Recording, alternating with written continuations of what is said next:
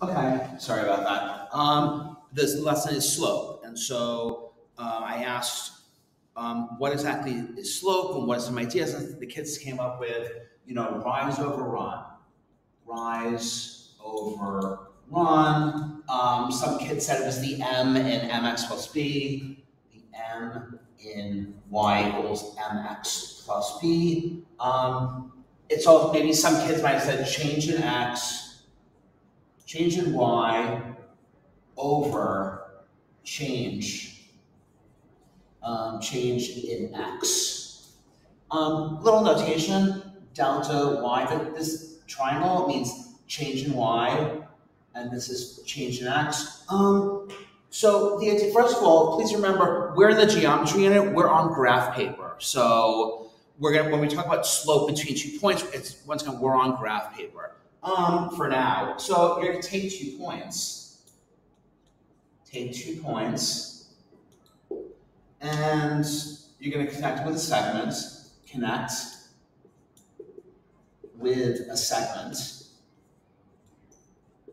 And the idea is the slope is the ratio of the change of y to the change of x. I think it's starting to rain. Anyway, okay. So, for example, if you see that m equals 3, if someone says the slope is 3, you know that if we have a starting point, it means go up 3 and to the right 1. Up 3 to the right 1. That's the change of y as x. So as x moves to the right, y is increasing 3. What about if the slope is negative 2? If someone says the slope is negative 2, well, first of all, we're going to write both of these as a rational number. Once again, we're taking our integer and we're transforming it into a rational number, and then from the rational number, we can tell kind of the change of y with respect to x. So once again, maybe we have some point here. We know we go down to as we go to the right 1, down to as we go to the right 1. That's the idea. So generally, we're going to keep the negative sign in the numerator. The denominator, we could put in the denominator, but once again, as we looked at graphs, we're moving from left to right, so the change is always positive. What if m equals 0? Well, that's a line that the y doesn't change. We're still moving from left to right, but there's no increase, decrease. It's just staying the same. The last option is a line that just goes straight up and down. We're not going to talk about that much, but we refer to the slope as undefined. It's undefined. We're going to get to that. It's an important thing when we graph rational functions. When we talk about calculus, this is going to be important. This idea of an undefined slope. But right now in this class, we're kind of just say it's undefined. So we know that from your past classes, we know that given 2 points,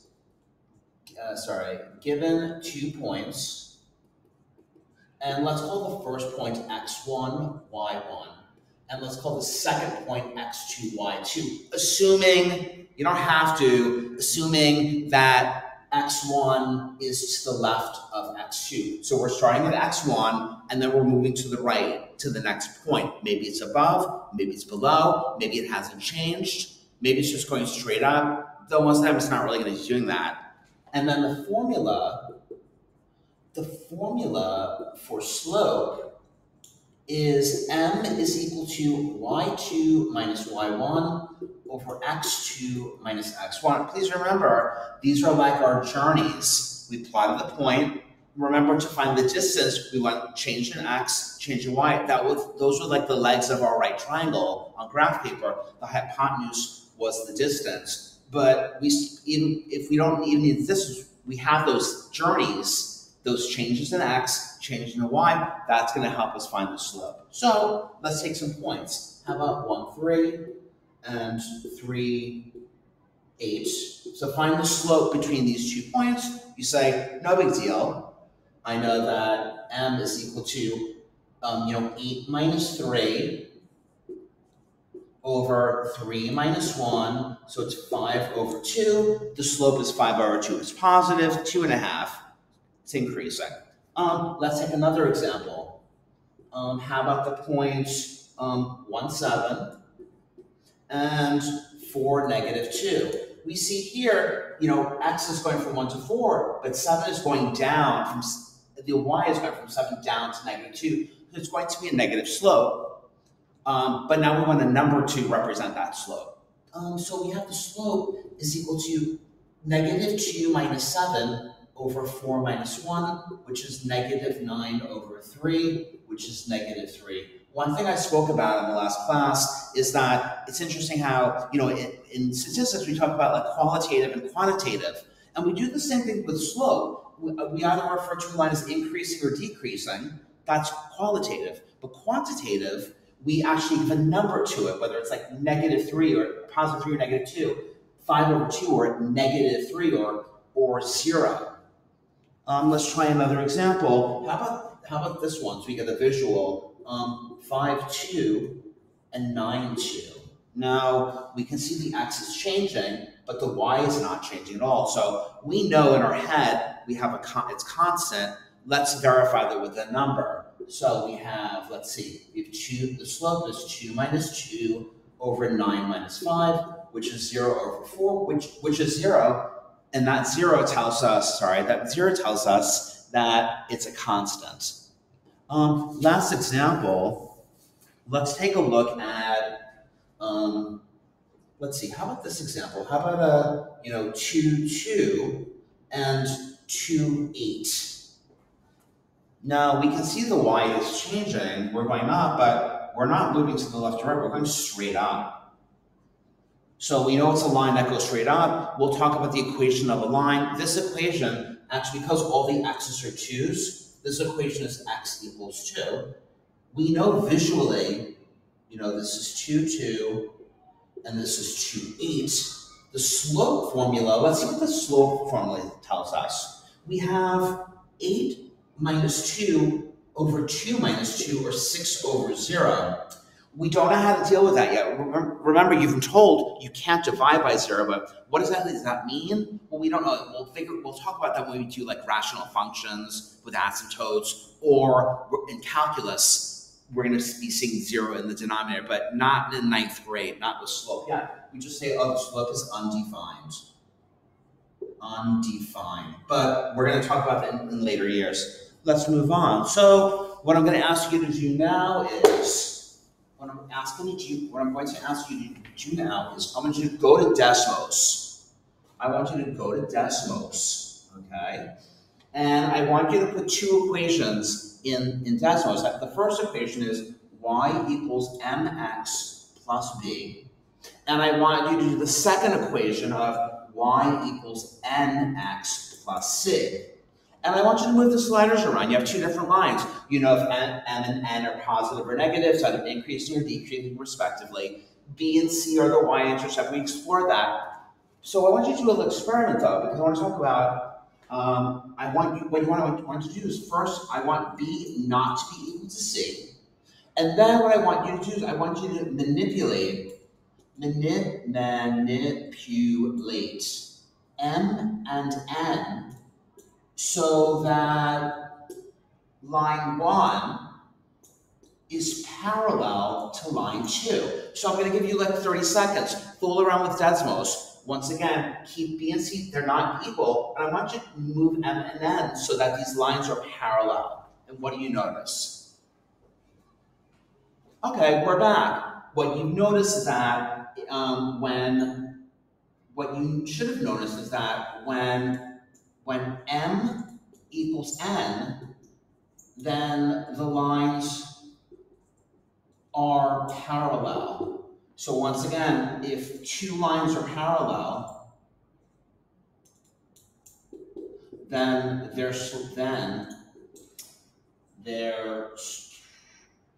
slopes are equal. Now, that's actually a theorem, and it actually goes both ways. If the slopes are equal, the lines are parallel. If the lines are parallel, then the slopes are equal.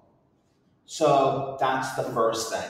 The next thing, let's talk about another relationship with slopes. I asked the class, what is another relationship between lines? And you should say, hopefully you say, Mr. Adler, lines can be perpendicular. So let's explore that one. Let's see. Perpendicular.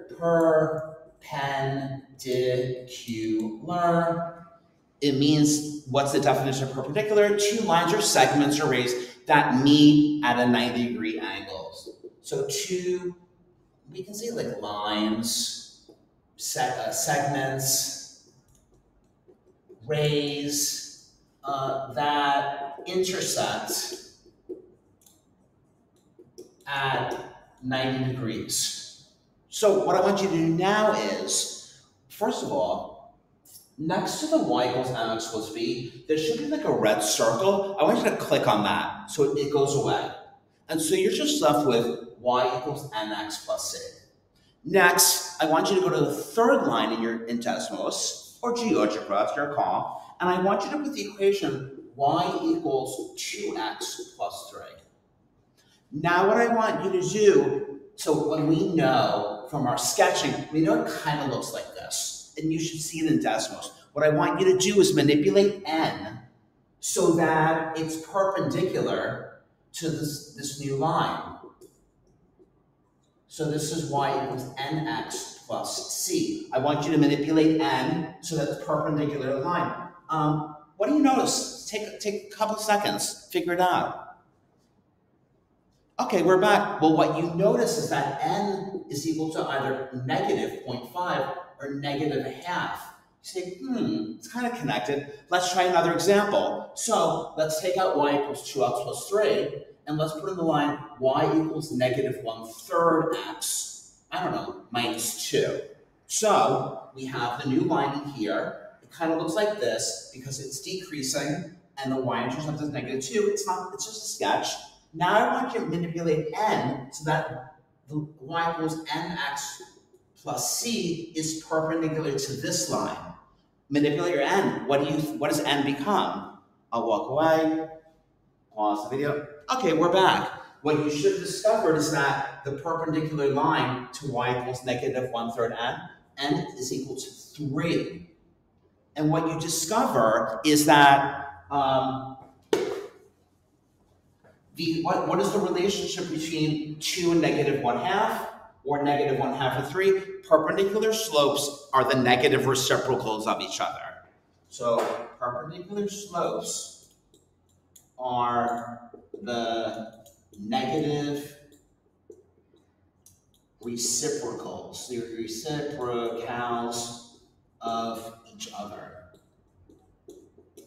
And the rule is to get the perpendicular slope, you take your number, you take your slope, you flip it, and you negate it.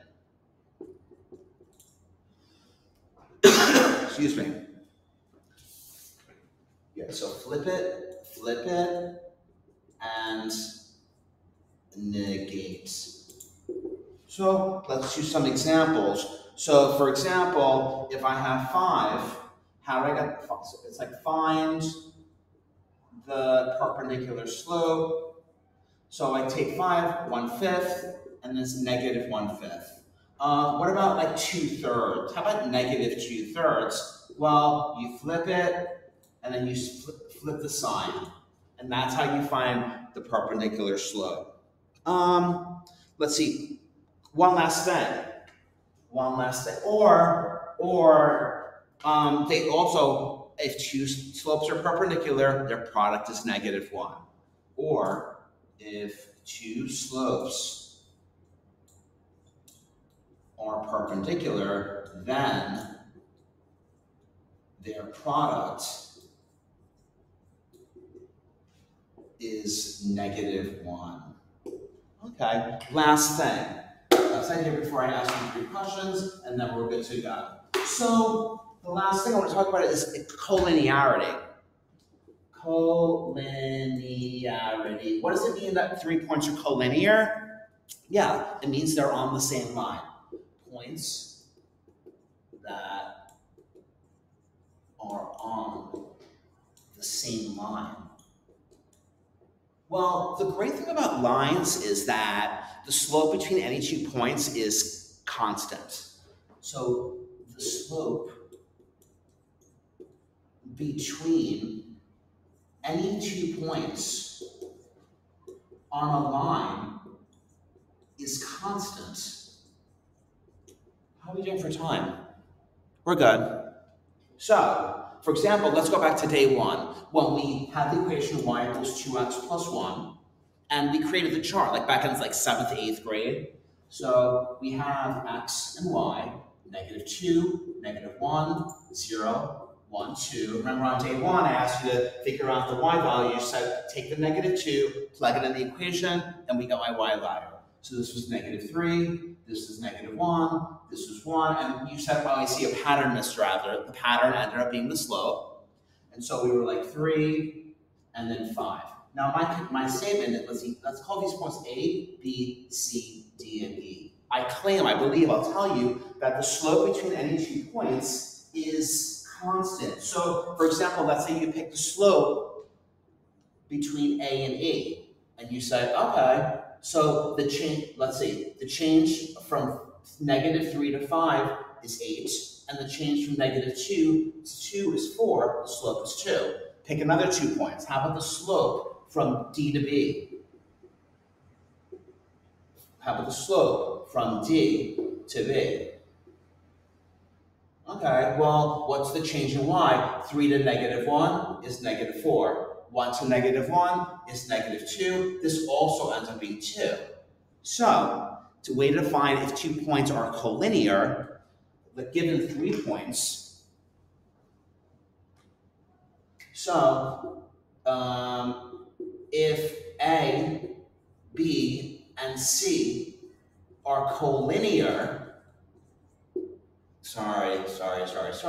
collinear, then find the slope of AB, find the journey from A to B, and when you're at B, find the journey from A to C, from B to C, or the slope from B to C.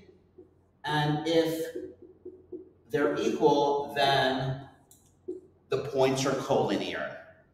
That's it. And it's kind of like what we do, like with the midpoint formula, or how we solve those midpoint formulas. Like I gave you, like if I gave you segment AB, and I told you A is here, and the midpoint is here, find point B, you said fine. The journey from A to the midpoint is equal to the journey from the midpoint to the other endpoint.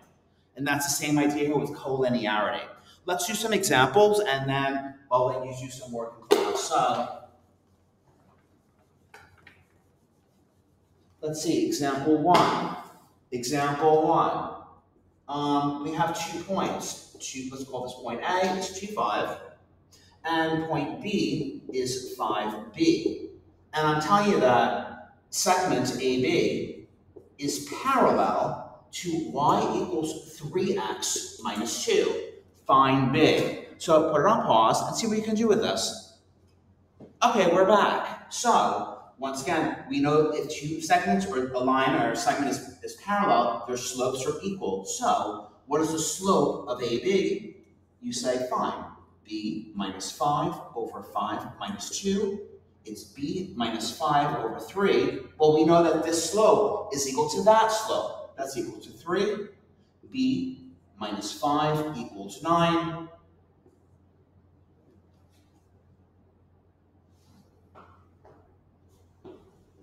B equals 14. I feel like I made a mistake, but I could be wrong. Tell me if I made it. Yeah. I think I made a mistake. No, this is good. B minus 5, 5 minus 2. Okay. Example number 2. Example number 2. That's this point C, which is 1, 3, and point D, which is 4D. And I know it's perpendicular to y equals negative 3x plus 3. Find D. Okay, put it on pause and try to figure it out on your own. Okay, we're back. So we know the slope of CD is equal to D minus 3 over 4 minus 1, which is which is d minus 3 over 3. The question is, what is it equal to? Well, if it's perpendicular to a line whose slope is y equals negative 3x, or the slope is negative 3, to find the perpendicular slope, we take the negative 3, flip it, and negate. So this is equal to 1/3. Now, some people might say, oh, well, cross multiply, Mr. Rather. A little trick. If the denominators are the same, then the numerators are the same. So all we can do is d minus 3 equals 1, d equals 4. One last problem. Question is, are these 3 points collinear? So let's see about that. Let's see if these 3 points are collinear. So the first point, so let's see, if A is, well, let's call it E, F, and J. Let's see, E is 2, 5, and point F, this is question 3, F is 4, 9, and point G is 6, 13. I want to know if these 3 points are on the line. Now, some of you might say, you know what, I'm just going to stick it in the table and see how x changes and y changes. And you might say just by inspection, you know, Ms. Rather, 2, 2, and this is going 4, 4. So it is collinear. Let's formalize it with an equation. The slope of EF is 9 minus 5 over 4 minus 2, which is 4 over 2, or 2. And then start at F and take your journey to G. Am I also going in the same direction? Let's see. 13 minus 9 over 6 minus 4 is 4 over 2 is 2. Nice. Because the slope of EF is equal to the slope of FG, so because they are equal, these points are collinear. Collinear. Did it fit in there? Can you see it? Yeah. Excellent. Try the homework.